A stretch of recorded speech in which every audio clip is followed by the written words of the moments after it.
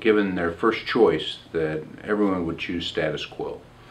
But budget issues, changes in state law regarding the state and local government fund and estate taxes, and changes to the foundational funding for education have led leaders to a different place where they have to find other opportunities to find efficiencies in order to preserve critical programs.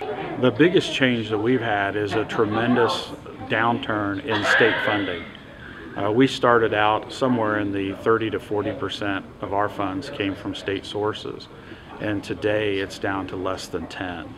Well, I think we need to start with the pace in which technology is changing, which is impacting all of us. So the expectation is set, so governments need to provide that level of service as well. If you're a finance official, you should always be looking for opportunities to save money. And in my opinion, as a finance official, this is not a conversation you start when things start going badly. The shared services is people that are part of a like-minded entity that have the same concerns, the same trials and tribulations that you do, and are looking to maintain a certain level of service. We don't operate the city as if we're operating a business, because the taxpayers will tell you what level of services they want, they're willing to pay for, and they expect from the community.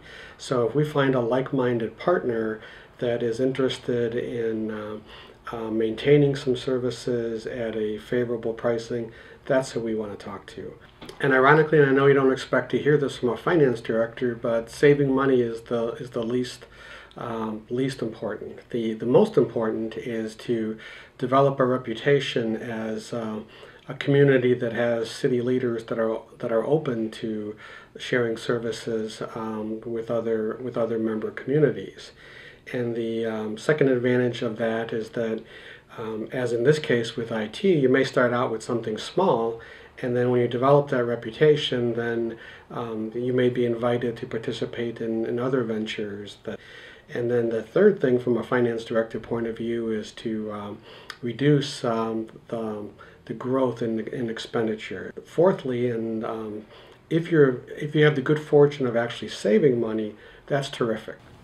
Well, it was a long process, but it started with an organization called MORPC, the Mid-Ohio Regional Planning Commission, and in several meetings they had of fiscal officers where I presented the prospect of a study where we assessed the IT capacities for a cross-section of political subdivisions, and not just limited to local governments and schools, but also including the metro parks, the ITC in the education space, the ESC here in Central Ohio, and a variety of local governments that represented various stages of IT sophistication and need, from a township with 3 servers to a data center up in Westerville that's a public-private partnership with significant capacity.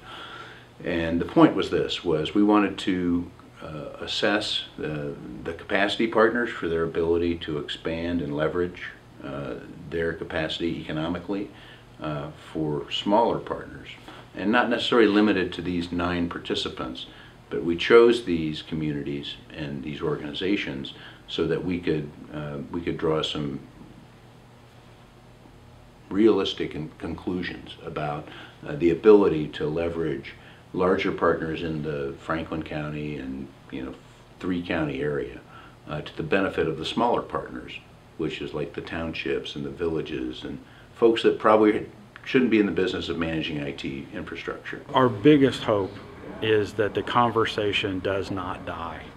There are quite a few opportunities that exist out there within the partners, whether it be taking a look at those that have needs, matching them up with some of the capacity partners, or even within the capacity partners of figuring out how can I be more efficient in what I do. It's taking the resources that I have available to me and matching them up with someone in need, which to me is the true spirit of what this project was all about.